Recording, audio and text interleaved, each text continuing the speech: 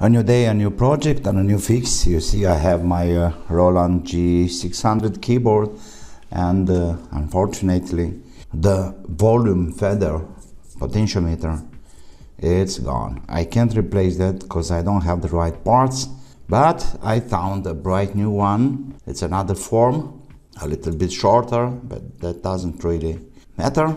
The point is that this is the original board from Roland, and as you can see, I tried an experiment with some potentiometers to see and to understand how the things are working here.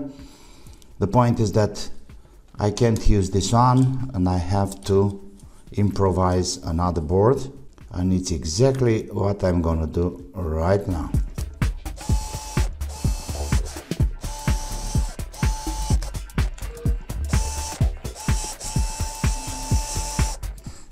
Okay, well, it's looking like this is not a standard, so I have to improvise.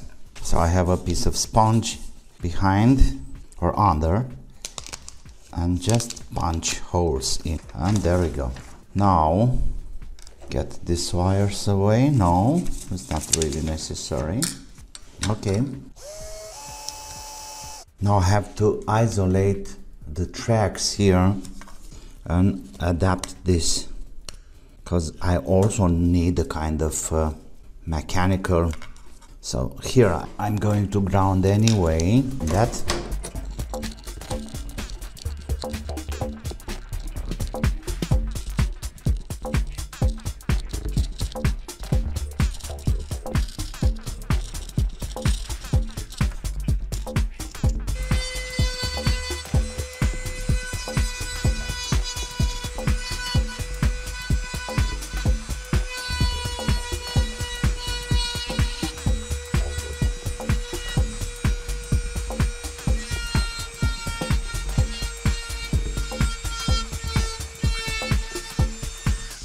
okay, I know it's looking dodgy, but this will do the job.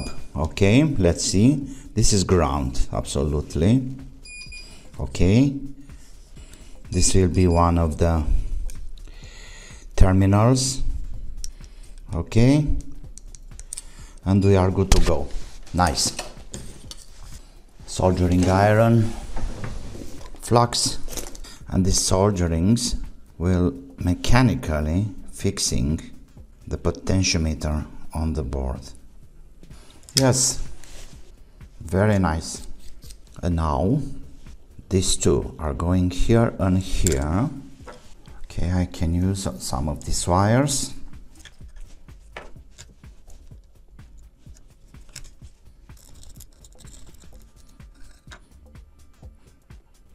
And this one comes here like this. Perfect. And this one to the other side. Good. And we are good for testing. Let's have this back in place. We should have sound. Potentiometer here.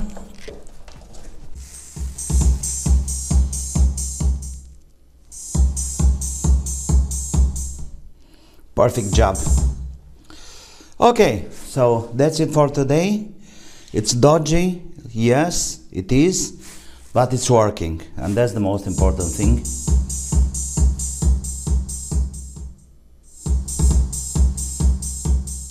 And of course, this needs to go back here with the screws.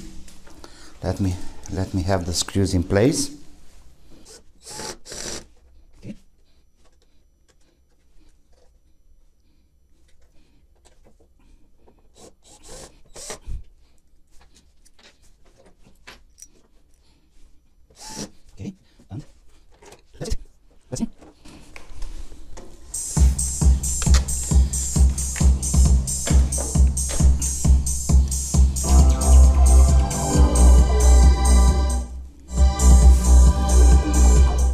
And by the way, the display is looking great, the volume is fixed, and we are good to go.